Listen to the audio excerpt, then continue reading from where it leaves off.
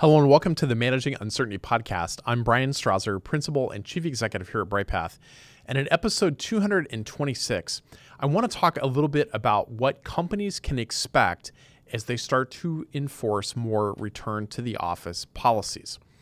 There's no doubt that the pandemic exacerbated some tensions that were already in the workforce, and they exacerbated and accelerated some friction that already existed in terms of hybrid, distributed, and office-based work. But many companies now in 2023 are beginning to shift more towards a return to office posture and shying away to some extent from the hybrid and distributed work that we've seen in years past. I want to address some of those issues in this episode of our podcast and talk about some of the things, some of the challenges that you might hear from employees about the potential loss of workforce, where they simply may not want to return to the office again. Here are some key ways, actually 8 specific things that I think we will see as this trend, if this trend continues, or if your company decides to do this. The first one is the direct outgrowth of the pandemic, and that is health concerns.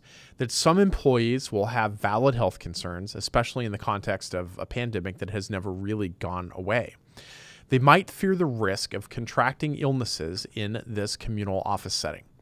They may consider leaving if remote work is not an option for them. Number 2 is work-life balance.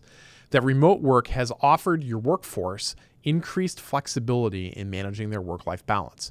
Requiring a return to the office might disrupt that balance, causing increased dissatisfaction with your employees and prompting some to seek alternate employment arrangements, or leaving your organization. Number 3 is the commute and the expense associated with that commute. Employees may face longer commutes and increased expenses associated with having to return to the office. Transportation costs, parking, childcare, wear and tear on your vehicle, gas, oil, and others. This could make them contemplate leaving for a more cost-attractive option. Number 4 is productivity. Some employees have found they're simply more productive working at home, working remotely, and they might be concerned that return to the office will result in decreased productivity due to distractions in the office and other factors. Number 5 is reskilling. Employees that have adapted to remote work might have acquired new skills or may have adjusted or adapted their roles accordingly.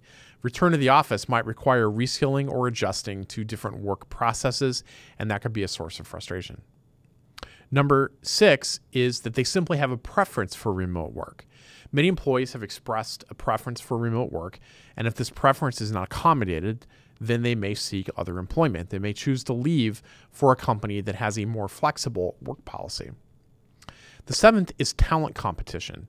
As remote work has become more widely accepted, organizations that don't offer this flexibility may face challenges attracting and retaining talent.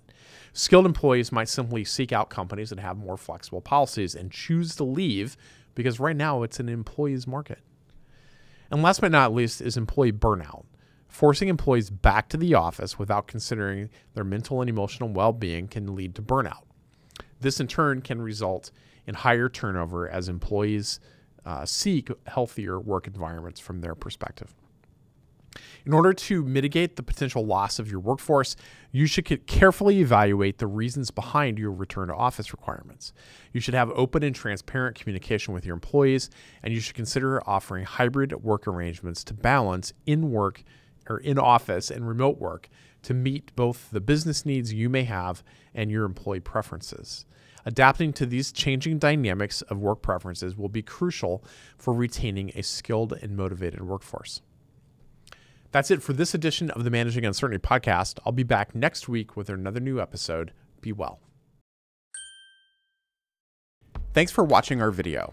To learn more about how to manage uncertainty and disruption in your organization, be sure to like, follow, and subscribe to our video channel. And here are a few more videos that we've selected that will help you learn more about business continuity, crisis management, and crisis communications.